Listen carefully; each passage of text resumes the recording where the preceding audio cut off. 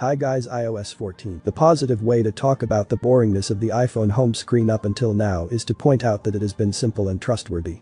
No matter what oddity an app would throw at you, you could always hit the home button or swipe up to go to a safe space. That isn't changing in iOS 14. When you eventually upgrade, all your stuff will be in the same place and nothing will work differently by default. There will be a new section called the app library over to the side, but you are free to pay it no mind. Offering complexity as an option is here. I will take you through the biggest changes that was included on iPhone and iPad. I gotta tell you, I never expected this much. It was supposed to be a maintenance update, but we got so many features that we've been asking for the longest time, such as an after widgets, minimized call screen, minimized Siri interface, and so much more. So exciting. Installed on my personal device. Honestly been pretty stable, pretty happy with it so far. Let's get to it. The widget rumor was true. Yes, Apple is finally included widgets that you can move around on the home screen, and there are multiple sizes to choose from. There's a different type of widget such as the smart widget, which you can scroll through and add different widgets to. It can change depending on the time of day, and you can actually stack widgets just by dragging one over the other. There are multiple widgets to choose from, and Trump will be adding more as time goes on. So refreshing to see a feature that has been rumored for over a decade finally appearing on the iPhone. The next up is after, or actually hold the home screen. You can quickly scroll to the very end, and the last page will always be this, and then scroll and actually see them in this list. This was rumored earlier to the control center is ever slightly so different. Apple's now added the ability to keep home shortcuts inside of the control center, and as you can see, some of my favorites are here. Clicking on home will bring me into my favorites. Also, and there are two new toggles. So one is sleep mode, which I've not set up on this phone, and sound recognitions. This will actually notify you and your iPhone. Here's a sound that you may not hear, fear of hearing, and there are many to choose from. In picture feature. I never thought I'd see supported by Apple on the iPhone. In order to ask is that you need to be in full screen. Then click on the same icon that you see on an iPad. You now have this little B right here, increase. It works exactly like he does on the iPad. Intuitive, applicable is little taken aback, even it works in Netflix as is right now, and iOS 14 amazing, and Siri has a beautiful new interface. What's the weather like right now? This glowing orb. I love it now. Another great thing is the info will actually pop up above the whatever you're doing. The center still see that it's not completely intrusive. And calls no longer take up your entire screen, and you can actually dismiss them. Go about doing what you're doing and get back to the call. Here you still don't want to take it, swipe up, keep doing what you're doing. The person now remains waiting, not you. It doesn't hijack your entire phone experience. Finally, Apple. Thank you. Now iOS 14 will support a framework for changing the default browser app and mail app. Nothing yet for music. Love to change it to Spotify, but hopefully that will come. This is a great first step. Seen a setting or way to turn this on just yet, but I assume at future versions of iOS 14, Apple will enable a custom browser and mail change. iOS 14 also includes a new translate app, and here you can do exactly as the name suggests, translate from one language to the other directly, and it is capable of doing it on the device that by default it's doing it through the server. You have to enable it in settings. If you're in an area without internet, skip to try the book is all. What's the varnish Kagwas? The law got that right. Pretty cool. Safari also includes a built-in eBay website, more legible.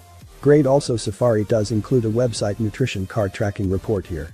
You'll see how you are being tracked. It's a great step towards more privacy. Now Maps has a number of new features. One guides I was able to trigger these, know if this is coming in the later beta or for certain locations, but basically curate you through a city, best places, best place to eat, and so on, and you can add to them so you can navigate to a certain place based on the type of car you have. This case, electric is also bicycle routings.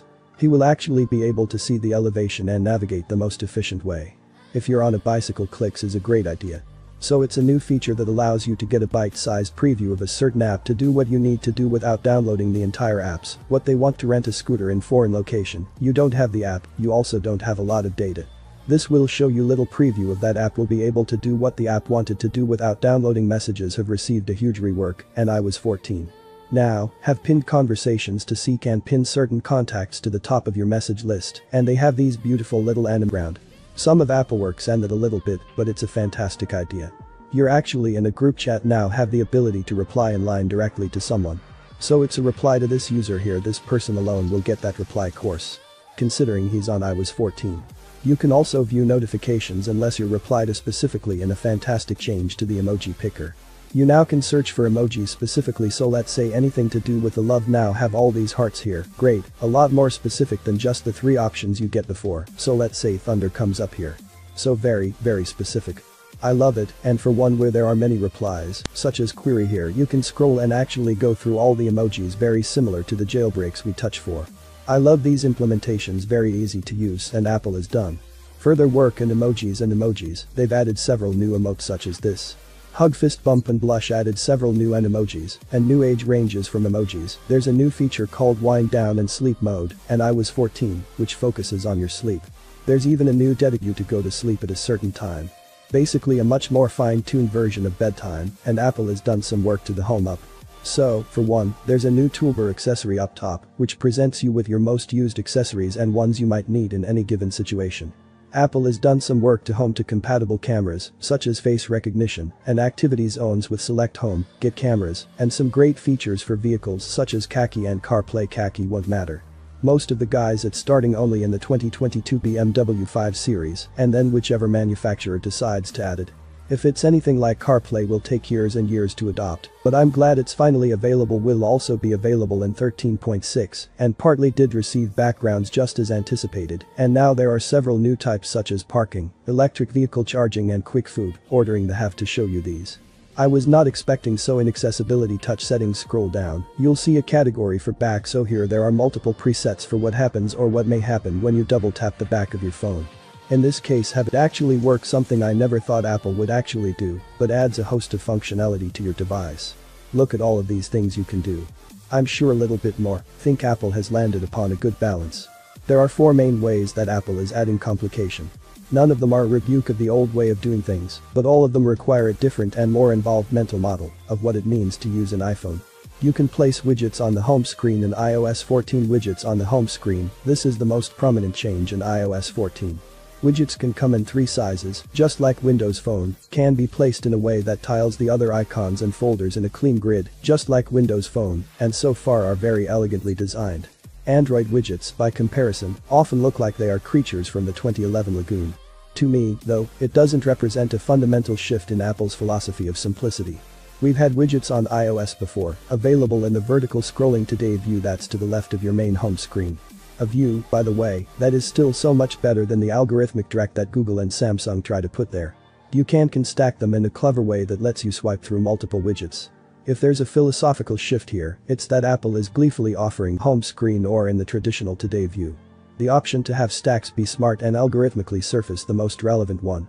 All of these are things that would have been antithetical to the old home screen's ethos of simplicity. One interesting note. Developers are going to need to remake their widgets if they want them to work on the home screen, but that same code can be reused on the next version of macOS. Apple said amazing one is if you're deep in the menu system, they can hold the back icon and be presented with this menu of all the pages you went through to get here, and then go to the original page like that, and a few other things I'd like to mention, so I've had experiences all new as well. In particular Siri on the bottom right. The interface here smaller, out of your way. Still can't do anything while that's there, but it's nice, at least it's not obstructing everything.